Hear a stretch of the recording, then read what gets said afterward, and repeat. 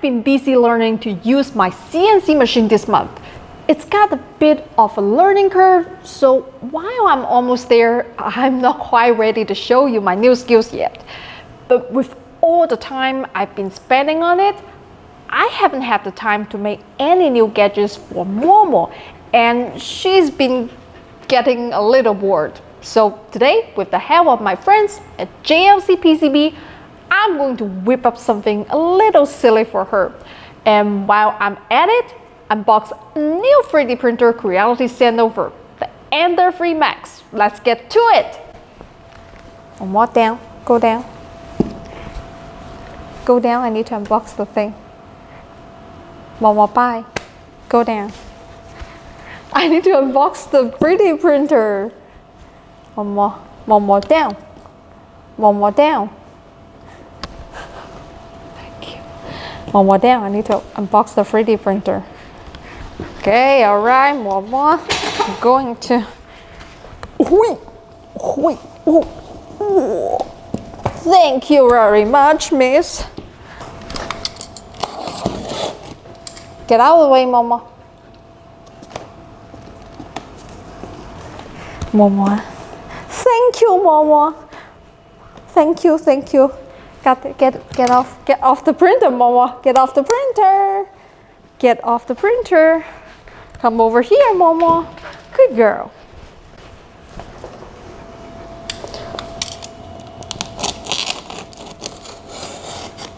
No, no, no. Right.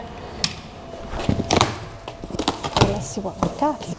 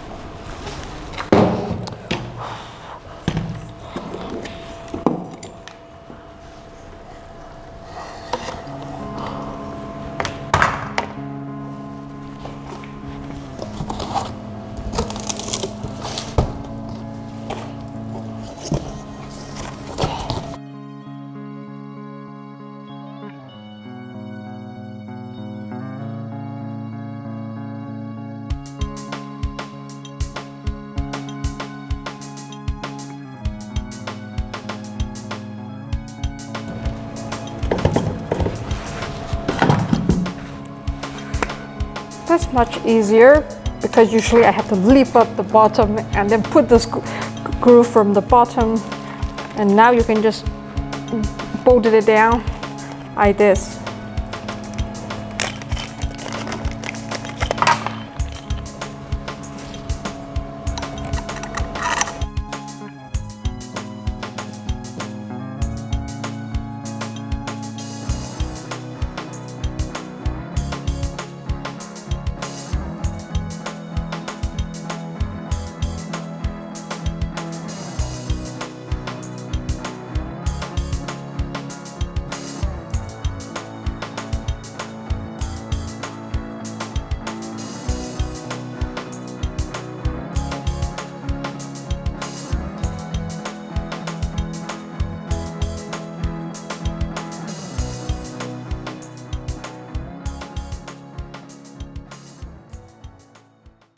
Okay, spoiler, it's an Ender-3 but bigger.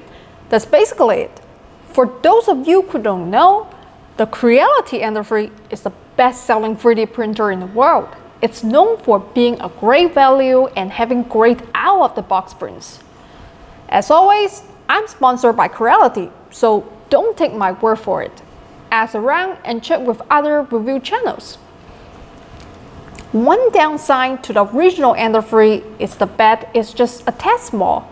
The Ender Ender-3 Max adjusts step with a 300 by 300 by 400 print area. It also has a metal extruder, which is nice because the plastic one is usually the first thing to fail. Now, I'd like to test this out and make a little something for Momo. Momo is the sweetest dog and never makes a fuss, unless you leave her alone for more than a few minutes. If you do, she'll just howl with all her heart until you come back. Now, there are no bad dogs, of course, just poorly trained ones, or ones with traits that are inconvenient. Momo is a pack animal. She gets separated from her pack.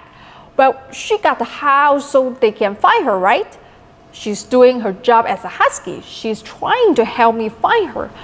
But if I have to go visit a factory for a couple hours and can't take her with me, I need her to be not quite so good at being a husky and not howl quite so much. So I'm going to try and invent some silly things to distract her while I'm away. As we all know, positive reinforcement is best. Please remember, shock collars are not just crude, they are also not effective and should never be used on your pet. What I'm going to do is give Momo something to chew on and play with, but not if she barks. I have an idea for how the circuit is going to work, and my friends at JLCPCB sent me over the board and components that I asked for. I've also drawn up a mount for the device in Tinkercad. While it 3D prints, I'm going to solder the parts to the board and make sure everything works.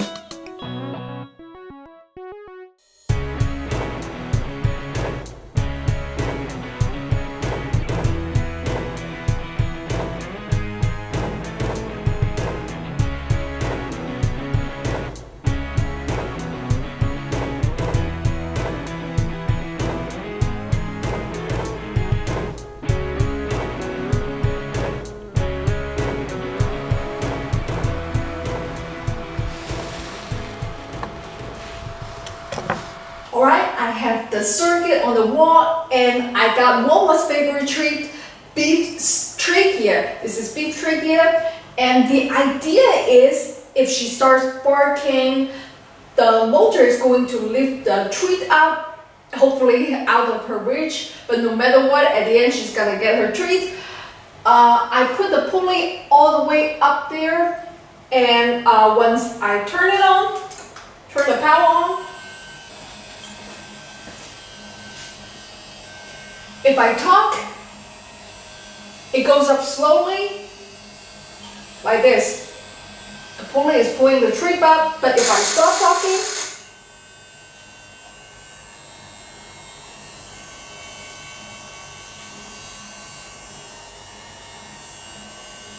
the pulley lowers the treat down again. Okay, I'm going to get Momo in and see how she reacts to this device, but then I'm going upstairs to turn on the IP camera to monitor her from there. Obviously, this is a little bit dodgy. If Momo starts to get a little stressed, I'll run downstairs right away and just take out the tree and give it to her. You know, I love Momo more than anything in the world, so I don't want her to be upset or anything, but let's test it.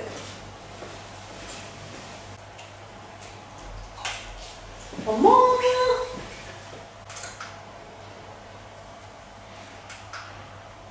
Hello! Ooh.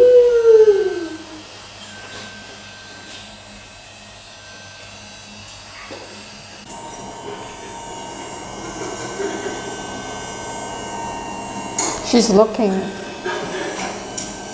around and doing circles. Oh. I think it got stuck for a minute.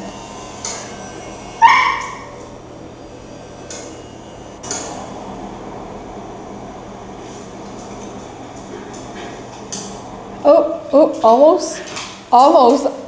Come on, Momo, come on. Oh, wow. She almost got it, but it bounced back.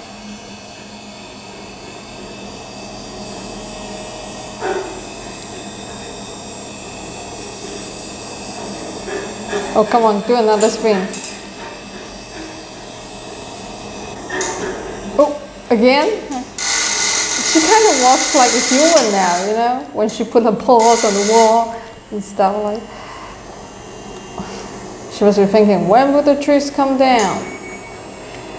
Okay, I think that's enough for her. I'm going down to just give her the tree. Okay, Momo, that's enough fun for you. Okay, you can have it now. Ooh, look, what is this?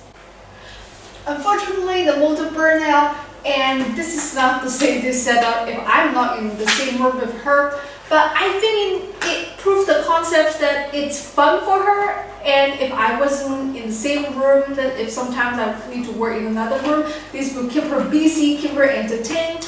I think I can make something else, improve this design, and then try another test on her. But today, that's enough for her. Now she can enjoy her beef trachea.